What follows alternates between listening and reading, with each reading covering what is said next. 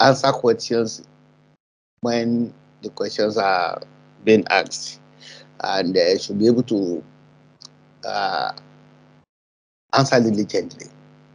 And without much ado, I want us to be able to contribute into this, because what I want us to do is to look at various things that people say, and when they say it, usually we look at things which we pray with. So that's we have been taught in those days to pray as if we are making incantation, and so we have so many verses in the scripture which we use. And I want us to open to Philippians chapter 4 and verse 13. All right. Let me throw it to Sister Ellie. Sister Faith, be ready. I'm coming to you. Sister Ellie, what will you say about that, please? What do you think Paul was saying there? Praise the Lord. Amen. Praise the Lord. Well, what I always think Paul was saying about this place,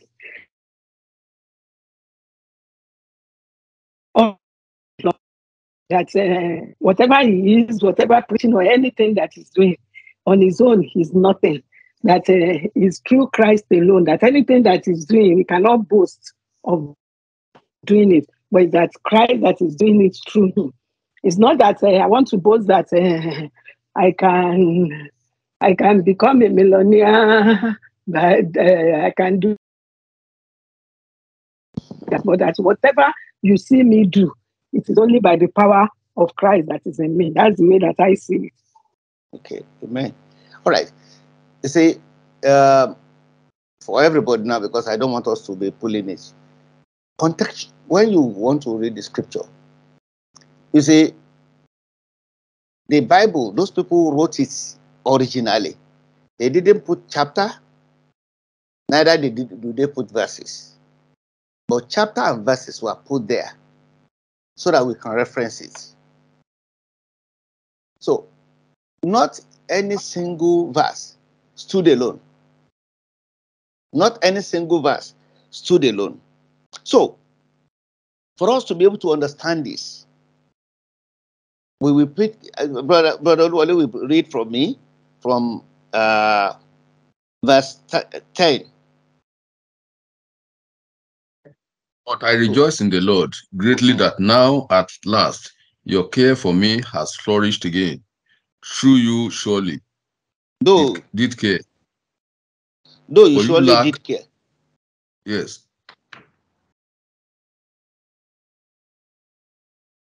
Go on, sir. Did care, but you lack opportunity. Not that I speak in regard to needs, for I have learned in whatever state I am to be content.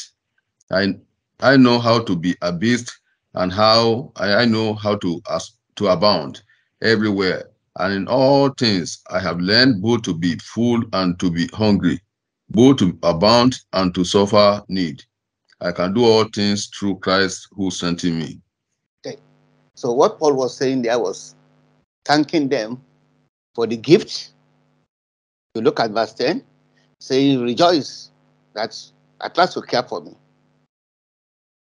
Not that you didn't care before you care, but I should tell you that regarding this, I've learned how to be poor and how to be rich. That is, how to have and how to not to have. And in this regard, I've learned, and this is, I can do all things. This is what he's trying to say. He's writing a letter to them, to tell them that I can look at verse 12 really, or verse 11. Not that I speak in regards of need, that is regard to need. I'm not talking about regard to need that you should give me something. For I have learned in whatever state I am to be content. That's the key. To be content. He has learned, and that is what Christ has given to him. And I said, I know how to abase, and that is not having at all.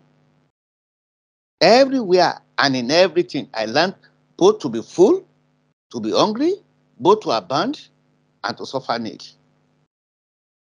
I can do all things through Christ who strengthens me.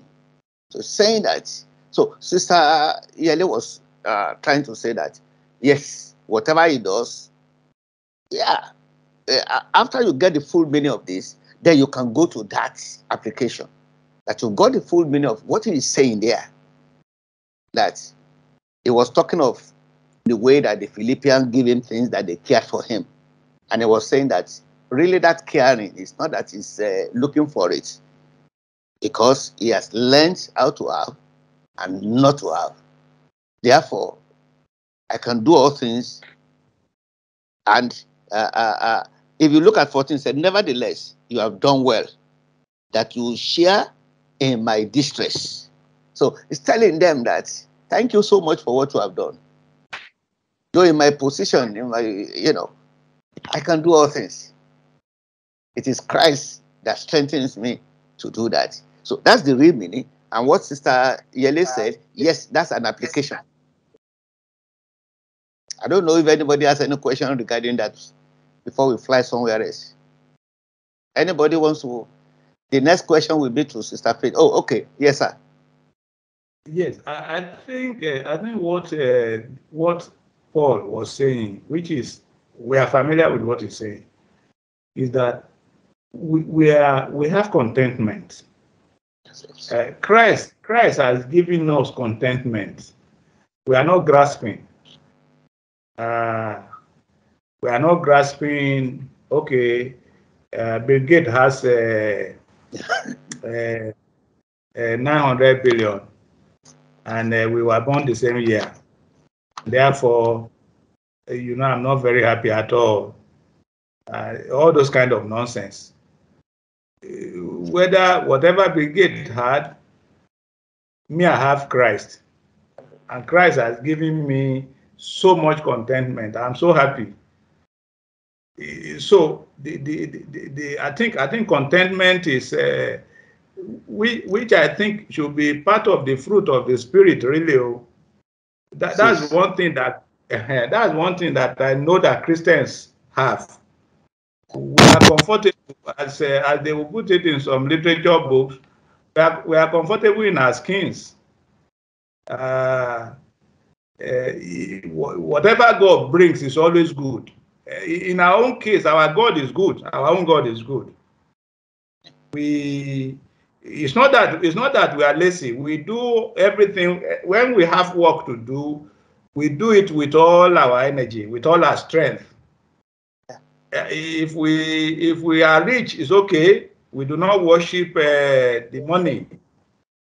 And if we do not have enough, we rather take it to God. Our hope, our everything is God. I think that's one other thing we can, one other way we can, which I think is the Christian way to life. We are jealous of nobody. No. We are jealous of none. There's nothing anybody will have that will make a Christian to be jealous. In actual fact, we are even proud that we have Christ, which we know everybody should be jealous about. Yes, that's the ultimate, that we have Christ. Yes, we have Christ. So that's the ultimate. We have Christ. We want to have Christ wherever we find ourselves. And generally speaking, Christianity, they have history. Christianity has history of true Christians singing to the stakes. Oh yeah. Over the millennia. In fact, somebody said that Christianity thrives on persecution. Oh, sure. It's a little ironic. It's a little ironic that, generally speaking, when you meet true Christians, as Paul wrote in the Romans chapter 8, persecution, distresses, hunger, and even affluence. Yeah. will not be enough. Will not be enough to take them from the love of Christ, love of God, yeah. From the love of God, which is in Christ. If for whatever reason I make 100 million tomorrow, it does not. It will not change the amount of the food I eat, and so on and so forth. We just thank God for that. I think that's one thing that. Yeah, I want to tell us again, because we have talked severally. We have not even referenced scripture. Yes, you reference scripture. You reference Romans 8, 35, 37, 39, where Paul simply say, what shall separate us from the love of God, which is ultimate. And if you look at the litany of things that followed it, to us, human beings, they are not pleasant things. To us, he said, shall it be death, famine? I mean, which one is pleasant to us? None of them. He said, but all those things do not separate us from the love of God. And what Eda just told us is that the is a lacking and abase. I mean, abase and abound in terms of this world. Has no meaning. It should not have meaning to any Christian. What should have meaning to Christian is that you have Christ, who is all in all for us. And he spoke about suffering. That is, the Christianity thrive in persecution. And if you look at the apostles, even as early as Acts chapter 4, when they let go Peter and John, and they went to the congregation, from verse 4 of Acts chapter 4, verse 24. So when they heard that, they raised up their voice, 23, and being let go, they went to their own companion and reported all the chief priests and the elder had said to them. Of course, what they told them is that they must not preach in the name of Christ. And they said, who do we obey? Do we obey you or we obey God? So in verse 24, so when they heard that, they raised their voice to God with one accord and said, Lord, you are humble. You are God, who made heaven and earth and all the sea and all in it, who by your mouth, by the mouth of your servant David has said, why did the nation rage and the people plot things? The kings of the earth took their stand, and the rulers were gathered together against the Lord and against his Christ. For truly, okay, let me go read it. For truly against your holy servant Jesus, whom you have anointed, both Herod and Pontius Pilate, with the Gentiles and the people of Israel, were gathered together to do whatever your hands are proposed, determined to be before to be done. Now, Lord, look at their threats. They are now saying, you see, they are threats. These people, you see what they have. Look at their threats, and grant to your servant, that with all boldness they may speak your word, by stretching out your hand to heal, that the sign and wonder may be done through the name of your holy servant Jesus. That's not really what I was looking for, really. What I was looking for, anyway, that's persecution. What I was looking for was that they were happy that they were persecuted for the name of Christ. They were very happy that they were persecuted for the name of Christ. And let me tell you, if you have Christ, you have everything. You have everything. Okay. Sister Faith, are you there? Yes, I'm there. Yes. Good evening. Good evening, my dear. I've got a question for you.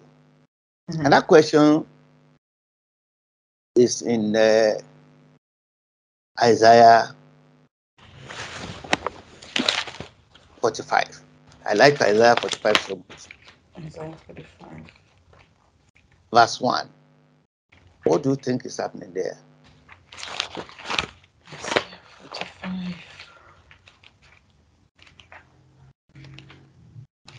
45. Isaiah 45.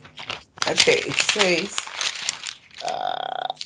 And it says that, verse 1. yes, verse 1. Okay, it says, "Thus says the Lord to his anointed, to 𝗙𝗂, whose right hand I have grasped, to subdue nations before him, and to loose the belts of kings, to open doors before him, the gates may not be closed." Should I go on? No. Okay. Yes. Go on. Up Okay. to 3. "I will go before you and level the exalted places. I will break in pieces the doors of bronze and cut through the bars of iron. I will give you the treasures of darkness and the hoards in secret places, that you may know that it is I, the Lord, the God of Israel, who call you by your name." Okay. So, what do you think is happening there? Okay, so I think this is the Lord speaking to Cyrus. Cyrus was he was a king during, I forgot when exactly, but he was a heathen. He wasn't serving the Lord. But I remember, I think when they were coming from Babylon back to Jerusalem, the Lord spoke to him or something like that. But the Lord was speaking to Cyrus in this verse, and he is saying that, the Bible says to his anointed, okay, but I know that he wasn't an Israelite. "To his anointed, whose right hand have I grasped, to subdue." Okay, so the Lord used him, even though he wasn't. The Lord anointed Cyrus, the king, to do his work, to subdue nations before him, so that he could loose the belts of the kings. Yeah, so in other words, I think the Lord used Cyrus to do the work that he wanted him to do. If I remember well, I think, yeah, it was when people were going back, the movement from Babylon to Jerusalem, if I'm not mistaken. Okay. Thank you. That's from South Africa. As we go to Brother Modesty, what can you make of that Isaiah 45? Good evening, Pastor. Good evening. Yes. So, for me, about Isaiah 45, from 1 to 3, right? Okay. So for me, it is the promise of God to the king of the nation that we call Sirius. Sirius is calling here the anointed. So God is promising to him that he will be victorious. He will overcome all the barrier before him, and he will be triumphal. He will triumph in every battle of his life. That is the promise of God. I could understand here for him. Thank you so much. Thank you so much. Who has used it to pray before?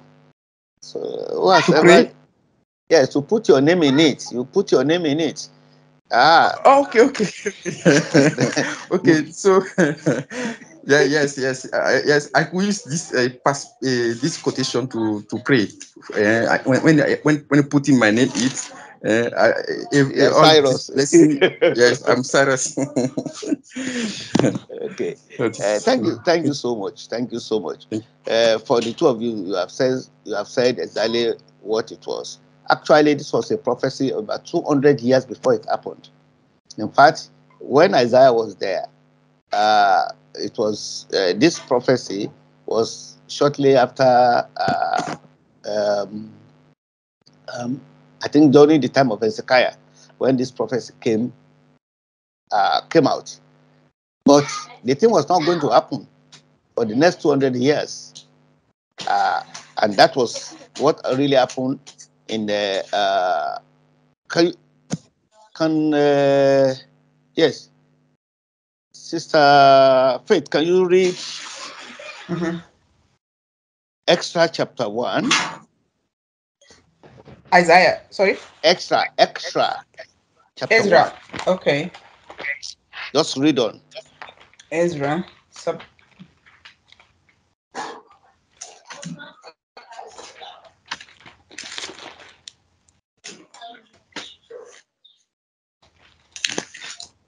We'll go back to that Isaiah, but let's quickly. Yeah.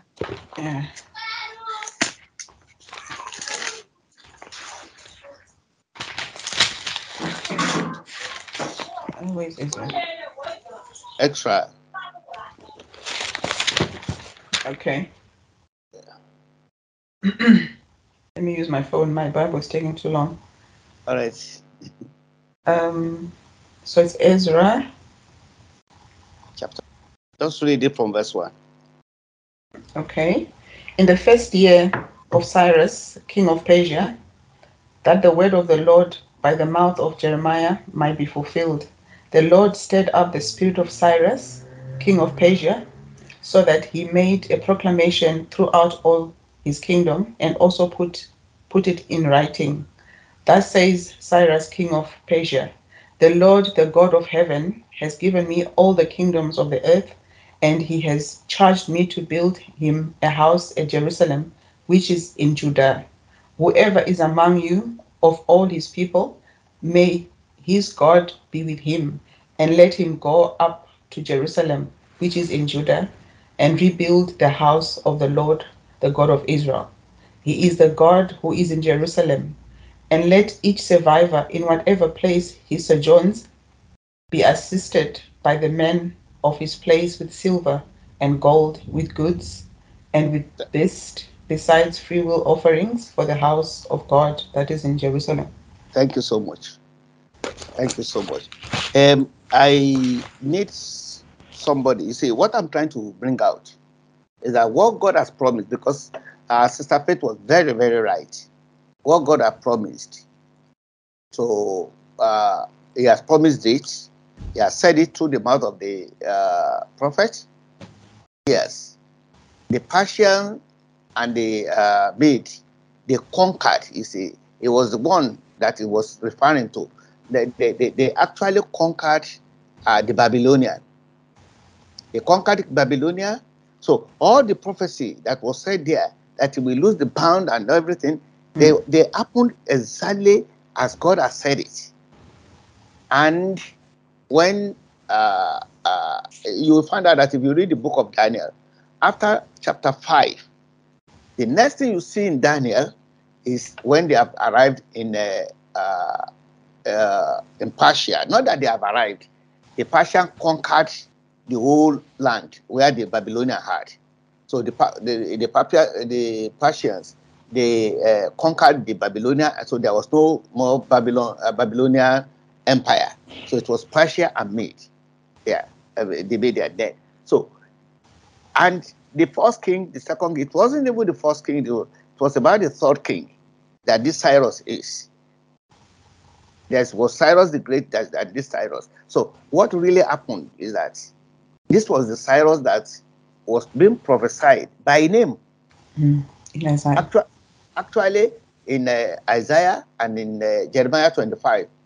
So he did that. And Extra was now reporting it as it is. When the 70 years, in Isaiah 20, in Jeremiah 29, when the 70 years came to be, Daniel was praying, but it was not Daniel's prayer that brought that, because God had already promised that 70 years. But at that particular time, in that time of Ezra, that was when Cyrus now rose up. So it was a promise of God of what was going to happen, which has occurred. There are so many promises of God that is in the Bible. Some have happened as it is, some are yet to be fulfilled. But this one was fulfilled, that it was going to be the one to return.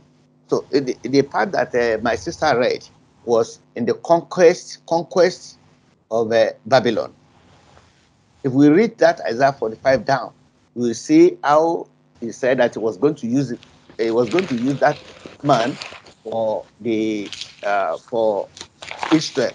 And that was what happened there. So if anybody asks you to take that one and start praying with it, what the Bible there for us, it's not like incantation. It is for us to learn. We read, when we know the situation, then we can now appropriate it. But if you don't know the situation, you can't suddenly be appropriating it to yourself. So you have to be very careful. You will see that in every of these things that we have been doing, we have been trying to see the context of what the Bible was. What was the context? What are the contexts of that scripture? So don't take one verse, don't take two verses, don't let anybody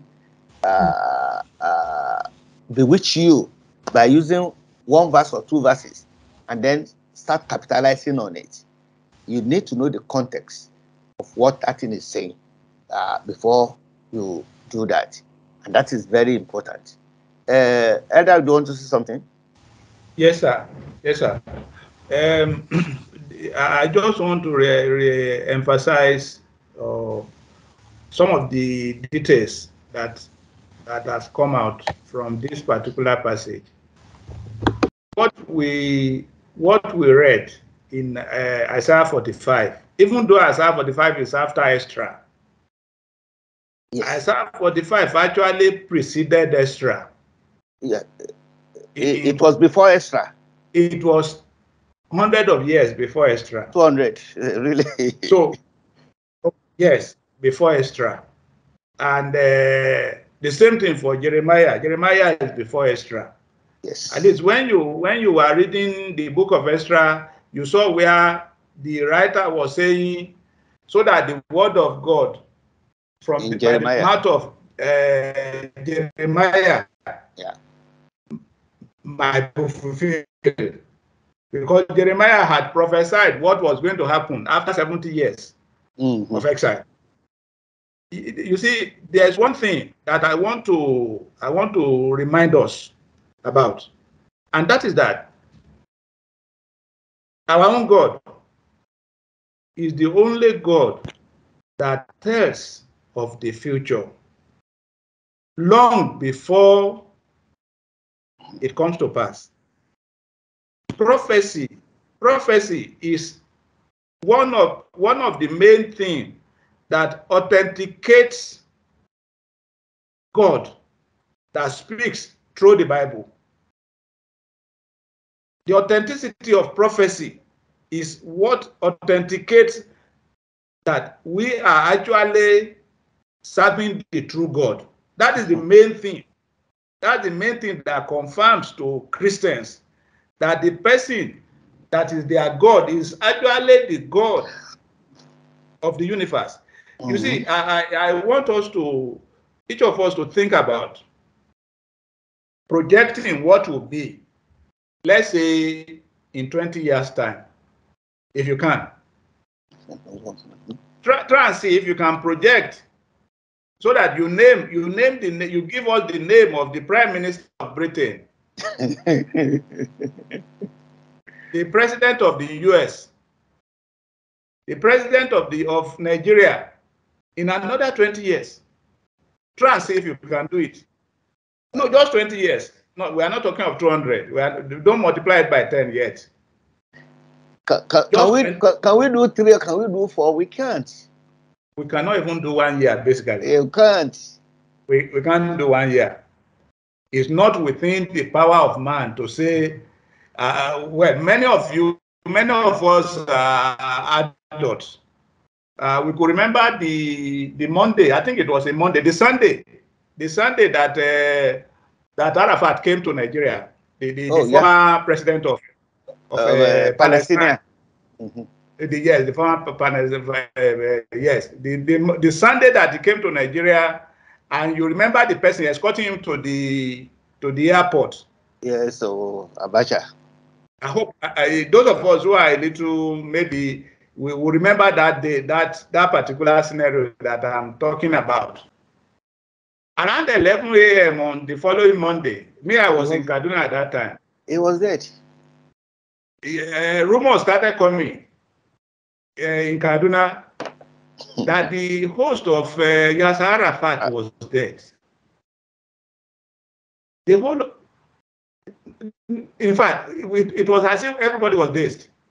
You can't. They even said that it was some people that the government was trying to put the feet of people so as to see who to arrest.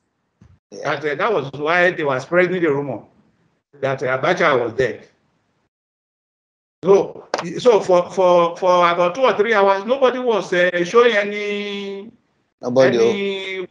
reaction, because you don't know whether they are looking for who to arrest next or who to kill. And that's why they are saying that Abacha died. Abacha that we all saw yesterday on the TV at the airport. So the fact that our own God can tell us that this is what is going to happen. And the other thing I want to remind each of us is that it's only the God of the Bible. It's only in the books of the Bible, of the God of the Bible, that you see prophecy. You do not see prophecy. Some people will tell you that what of Nostradamus? Nostradamus was a statistician, basically, was a mathematician. And that is why we have confidence. That is why we have confidence that we are not, just like Peter said, we are not following devices, cleverly devised. Yes. Yes.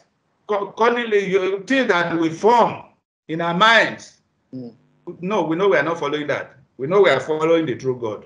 True God. Since he could tell that the Cyrus, by the time the prophecy was being made, Cyrus' grandfather had not been born. His great-grandfather had not been born. His great-grandfather had not been born. Had not been born. And he named him, and he said all the things that he was going to do through Cyrus. Yes. So it's a way of giving you confidence, reminding you the confidence that you have in the true God, that this is the true God indeed, because he's the one that owns tomorrow, and he's the one that actually owns your tomorrow. So you can rest a little, you can sleep a little more easier tonight. Yeah. And I always tell them, when I'm trying to say this kind of thing, to tell you that our true God, people who know true God, they don't doubt him.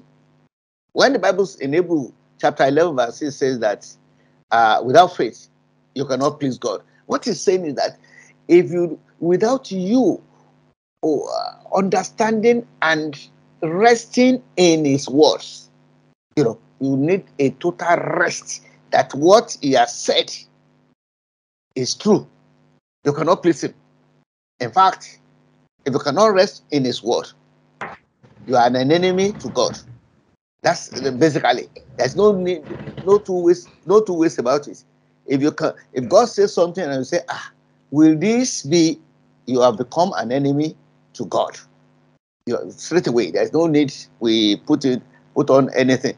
And you remember David, who know God, he said, even though I walk through the valley of shadow of death, I shall fear no evil, for I know you are with me. Those are the people who stand, who understand. And Paul was not just opening his mouth and closing it when he said that I may know you. And the ultimate is for us to understand, to know God. We cannot know him totally, but at least if God has said something, we must rest on what he has said. We must rest on what he has said. Right.